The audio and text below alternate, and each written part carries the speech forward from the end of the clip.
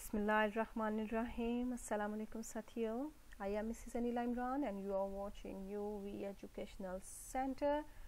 आज UV Educational Center में हम जो पॉइंट्स शेयर करने जा रहे हैं आपके साथ वो है द चेरी ऑर्चर्ड से. द चेरी ऑर्चर्ड के एंटन चेखव का लिखा हुआ प्ले है और इस प्ले के बहुत इंपॉर्टेंट पॉइंट्स हैं. असल में होना ये है कि क्वेश्चन स्टार्ट तो आपने वहीं से लेना है ना जहाँ से हमें ये क्वेश्चन पेपर में मिला. उसी क्वेश्चन को मोल्ड करके उसका फर्स्ट पेज तो रेलेवेंट टू द क्वेश्चन ही होना चाहिए. ये जो पॉइंट्स मैं आपके साथ शेयर कर रही हूँ, जैसे मैंने आपको कल वीडियो दी है वेटिंग फॉर गॉडो की और आज एंटन चेखव की वीडियो देने जा रही हूँ, इसमें आपने ये करना है कि इन पॉइंट्स को एडजस्ट करना है क्वेश्चन के अंदर. हमारा जो आंसर शीट है 40 पेजेस की है. 40 पेजेस की आंसर शीट है. 40 पेजेस पे अगर आप अंदाज़ा लगाएं पर क्वेश्चन 5 पेजेस होते हैं. पर क्वेश्चन 5 पेज पे है तो 5 मल्टीप्लाई बाय 4 20 बन के. अब इस तरह से अगर जाएंगे तो अगर एक क्वेश्चन को आप 5 पेजेस पे करते हैं तो वो अगर उनको आपस में किया जाए तो वो 10 पेज बनते हैं. अलट पलट कर अगर जाएं तो 1 2 3 4 वर्क अगर देखें तो इनको एडजस्ट करने के लिए हमें इतना मवाद चाहिए कि हमें आंसर में मार्क्स देने वाला जो एग्जामिनर है वो 25 में से कुछ मार्क्स दे के जा भी रहा है कि नहीं जा रहा. वो 10 मार्क्स तो मैक्सिमम आपके पासिंग ही डिमांड है. उससे ऊपर अगर आपको वो 7-8 मार्क्स मिलते हैं तो वो एक तो पॉइंट ये है कि राइटर के आपको ईयर्स कुछ लिखते हैं, ईयर मेंशन करे. ईयर आपका ज़रूरी नहीं होता लेकिन पॉइंट लेने के लिए हम उसमें एंटर कर सकते हैं. जैसे कि आज एंटन चेखव के ये पॉइंट्स हैं, ये बड़े ही इम्पोर्टेंट पॉइंट्स हैं और ये डिफरेंट बुक्स से रिसर्च करने के बाद कलेक्ट किए गए हैं. एंटन जो है पेवोलोविच चेखव, पेवोलोविच, ये विच वाले जो नाम आ रहे हैं ना, ये इस वजह से नाम आ रहे हैं कि ये इंग्लिश नहीं है.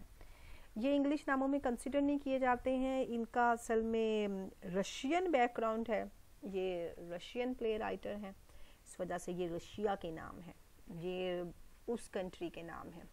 और हमारे जो करेक्टर्स आने वाले हैं ना ड्रामा में वो भी कुछ इसी तरह से ही होंगे कि उनके भी लंबे लंबे से नाम होंगे और एक एक करेक्टर के कोई 4-4 नाम हमें मिलने हैं और वो नाम भी बड़े ध्यान से देखने हैं. एंटन Pavlovich Chekhov was born on 29th January 1860 and died on July 1904. कोई ज़रूरत नहीं है, अगर ईयर नहीं याद होते तो नो प्रॉब्लम. जस्ट इसका फुल नेम याद करें, ये हमारे MCQ में भी काम आने वाला है कि इसका पूरा नाम क्या है. हिज फादर पैवल, अभी उसका अपना नाम क्या था, अपने नाम में भी उसका पैवल आया है. ये ऊपर देखें, उनके अपने नाम में भी पैवल आया है और बाबा के नाम में जस्ट ई ऐड हो गया. पैवल येगोरोविच, ये उसके फादर का नाम है. चेखव इनके फैमिली नेम में आ गया, ये इनके फादर का नाम है. ये MCQs में ऐसे क्वेश्चंस लाजमी आते हैं, वो आपने उसके लिए ये याद करना होता है. उसमें स्पेलिंग्स को याद करने की ज़रूरत नहीं, लेकिन आपने अंडरस्टैंडिंग होनी चाहिए नाम के बारे में. ये उनके बाबा थे who was the son of a farmer सर्व. अब याद रखें, पॉइंट अंडरलाइन करें कि इनके जो बाबा थे वो क्या थे, वो एक गुलाम की ज़िंदगी गुजार रहे थे. वो पहले गुलामों में से ही आए हुए थे. ये रशिया में जब इनकलाब आया तो उन्होंने गुलामों को आज़ाद कर दिया था. जब ये गुलाम आज़ाद हुए हैं तो फिर इन लोगों ने डिफरेंट किस्म की नौकरियां शुरू कर दी. अब इसके जो दादा थे वो गुलाम थे, उनके भी दादा गुलाम थे, उनके भी दादा, इस तरह से नस्ल दर नस्ल गुलाम चले आ रहे थे ये लोग. इसीलिए कि ड्रामे में भी हम करैक्टर देखेंगे, ये सर्फ के बारे में ही है. वो पहले तो एक गुलाम थे. रेन ग्रोसरी स्टोर क्या आता है, परचून की दुकान उन्होंने खोल ली क्योंकि इन लोगों के पास कोई हुनर नहीं था. ये लोग अगर आज़ाद हो गए थे तो काम क्या करते, कोई टेक्निकल काम इन्हें आता नहीं था, पढ़ाई इनके हाथ में थी नहीं, तो ये इन्होंने तो जनाब परचून की दुकान खोल ली कि चलो रिज़्क का सिलसिला चलता रहेगा.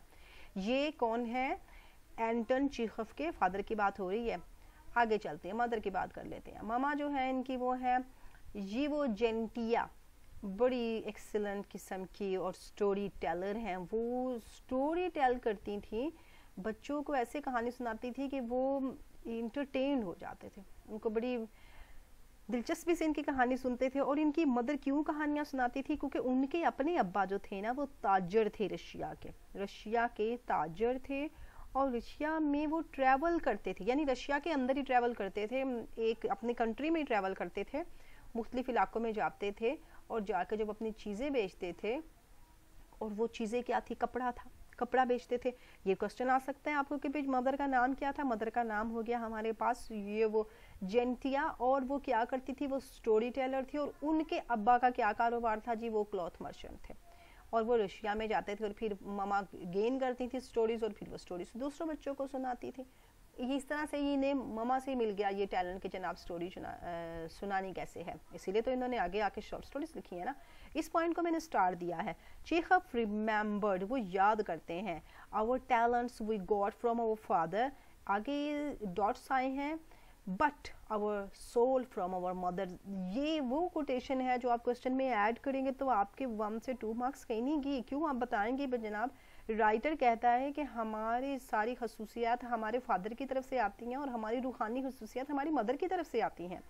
यानी बच्चा 2 चीज़ें गेन करता है, पिता पे पूत, पूत पे घोड़ा, पोता नहीं पर थोड़ा थोड़ा।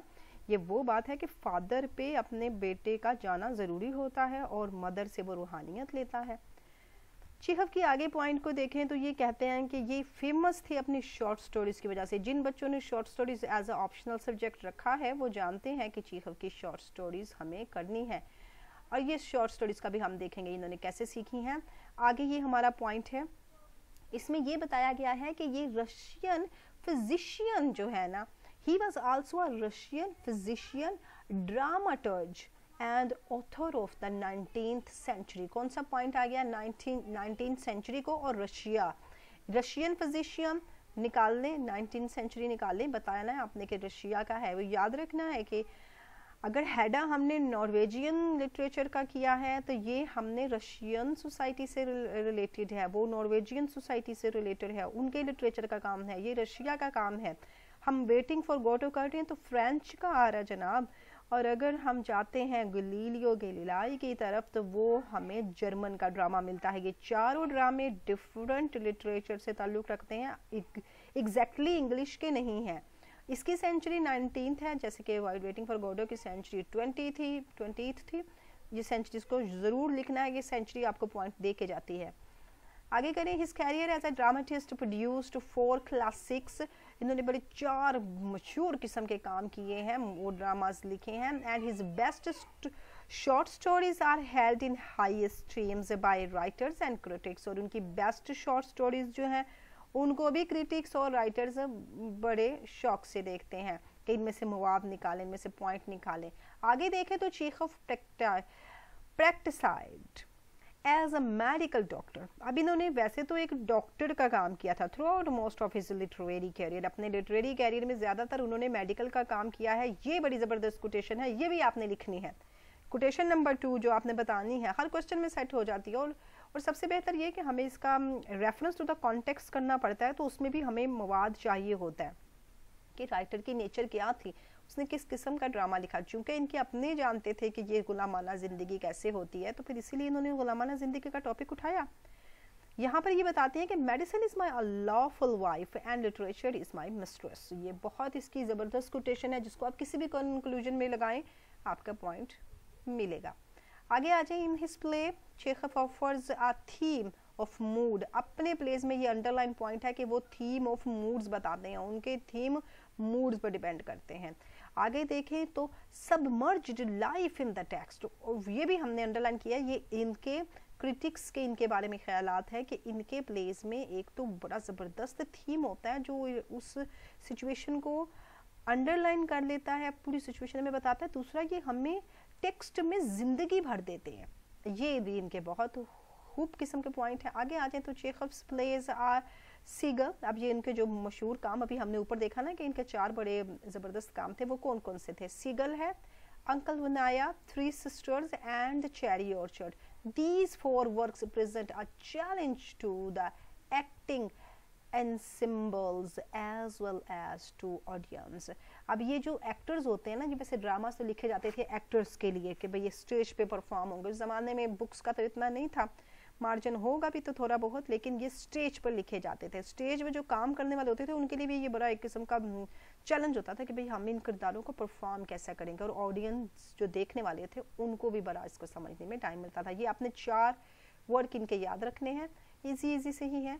Chekhov had at the first written short stories only for financial gain, क्योंकि माली हालात अच्छे नहीं थे बचपन में, बाबा बैंकरप्ट हो गए, कोई पैसा ना हुआ, जो अब्बा ने दुकान खोली थी कुछ कर्जा लेके खोली, और वो भी पॉइंट याद रखने में, कर्जे वाला चक्कर ही सारे इस ड्रामे में भी आने वाला है। कर्जे के जब इन्होंने बैंकरप्ट हो गए थे तो फिर वो उस इलाके से ही छोड़कर दूसरे इलाके में भाग गए। अब वहाँ पर ये कुछ फाइनेंशियल अपना जब चक्कर चलाते थे ना, तो ये छोटी मोटी सी कहानियाँ लिख देते थे, शॉर्ट स्टोरीज लिखते थे अपनी गुजर बसर करने के लिए। But as his active एविटेस्टिक ambition grow, लेकिन जो ही उन्होंने अपने इस एम्बिशन को बढ़ाया, अपनी इस शौक को एज अ नस्बुल लैंड चुन लिया, ही मेड फॉर्मल इनोवेशंस, तो फिर उन्होंने आगे मजीद इसमें काम किया, which have influenced the evaluation of the modern short stories. अब इन्होंने जो शॉर्ट स्टोरी लिखी ना, उन्होंने मॉडर्न शॉर्ट स्टोरीज की सारी जांच पड़ताल करके रख दी, इनकी स्टोरीज मॉडर्न शॉर्ट स्टोरीज में शामिल होती हैं। आगे आ जाए तो आगे हमें बताते हैं कि इनकी originality consist in an early use of stream of consciousness. इस पॉइंट को भी अंडरलाइन करना है, हमने वर्जीनिया वुल्फ को रीड किया है। स्ट्रीम ऑफ कॉन्शियसनेस बताती हैं वो किरदार के दिमाग के अंदर वो जो हमें चल रही होती है सोच, वो बताती है। इस ड्रामा में भी यही होना है, इस ड्रामा में भी हमें ये स्ट्रीम ऑफ कॉन्शियसनेस के बारे में ही बताया जाएगा कि बैठे बैठे वो कहाँ से कहाँ पहुँच जाते हैं। ये जो इनका फ़र्ज है, गुलाम है इनका, जो वो बुढ़ा बाबा सा है, वो बैठा बैठा ही पुरानी बातों में चला जाता है। ये बहन भाई बैठे बैठे पुरानी यादों में खो जाते हैं, बचपन कैसा हसीन गुजरा, ये हमारी चीज़ें कैसी हैं, भाईजान वो खेलते ही रहते हैं बिलियर्ड, वो स्ट्रीम ऑफ कॉन्शियसनेस चलने वाला है। उस टेक्निक को वर्जीनिया वुल्फ ने भी यूज़ किया है और एंटन चेखव ने भी यूज़ किया।